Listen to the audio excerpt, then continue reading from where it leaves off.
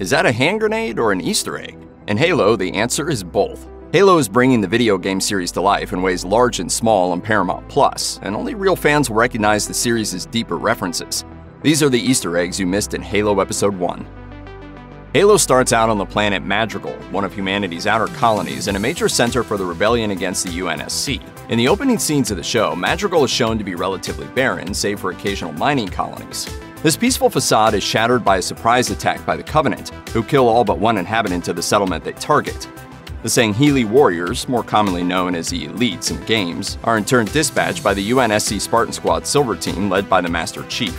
Spartans. Madrigal may not ring any bells for newcomers to the Halo franchise or even for those who play the games, but the planet does play a significant role in the spin-off novels, particularly Joseph Staten's Halo Contact Harvest and Tobias Buckle's Halo The Cold Protocol. In the original canon, Madrigal is one of the first planets to be glassed by the Covenant, a genocidal act of orbital attack that eliminates all life on a world and renders it essentially uninhabitable. The show's version of Madrigal is a bit different, as it remains unglassed well into humanity's war with the Covenant. However, with the heavy narrative focus still being placed on the planet, its original fate may eventually catch up with it on Paramount Plus as well. The first episode of Halo kicks into high gear almost immediately with a fierce battle between Silver Team and the Covenant Sangheili Elites. It's a great way to show off the kind of action fans can expect from the series early on, and it also features a number of specific references to the Halo video games. Several of those Easter eggs come in the form of the Covenant's weapons and sci-fi gear, much of which will be instantly recognizable for longtime fans.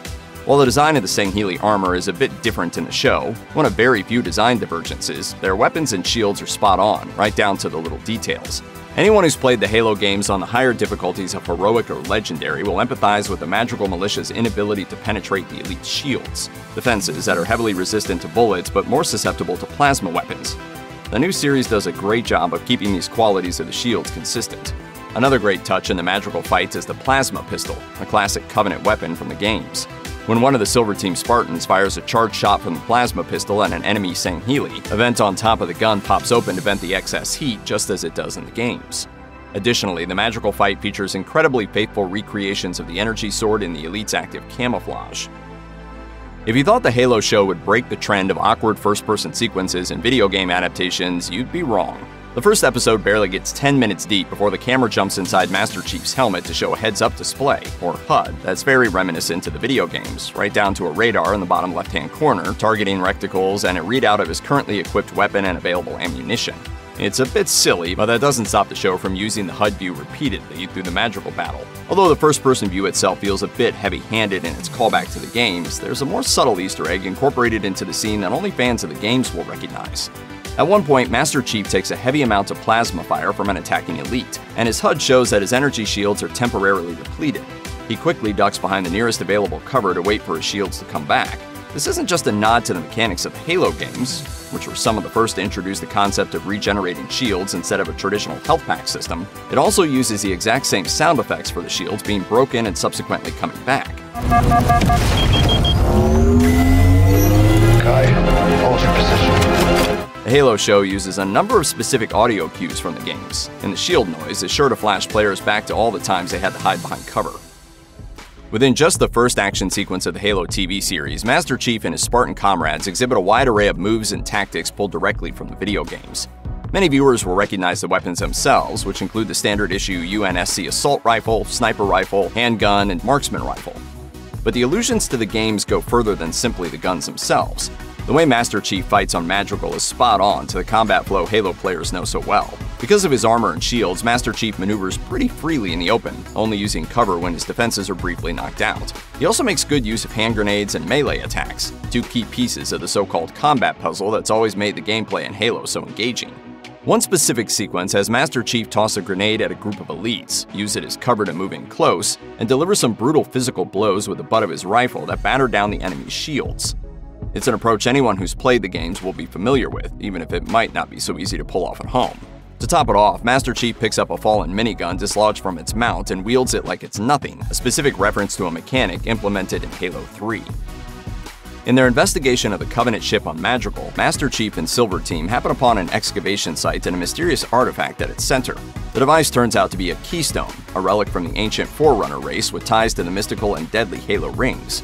All of this lore, only alluded to in the show's first episode, harkens back to the games in interesting ways.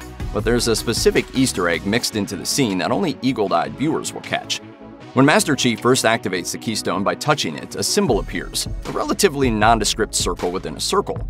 This symbol is actually the logo for the video game Marathon, another property developed by Bungie in the years before the release of Halo. Curiously, Marathon features many narrative similarities with Halo and can be seen in some ways as an elaborate prototype for the franchise. Themes like human colonization of space, alien wars, and rogue AI all play into the Marathon story, just as they do in Halo. One of the more interesting parts of the Halo show is that it features scenes from the Covenant side of the war as early as the first episode. These scenes take place on High Charity, the massive spaceship/planetoid that serves as the capital of the alien force. High Charity appears prominently in the Halo games, as do the Prophets, the enigmatic race of older, wizened spacefarers who lead the Covenant forces. The show's version of the vessel is pretty much an exact match to the High Charity of the games, a bulbous mushroom-like structure of the Covenant's signature purple.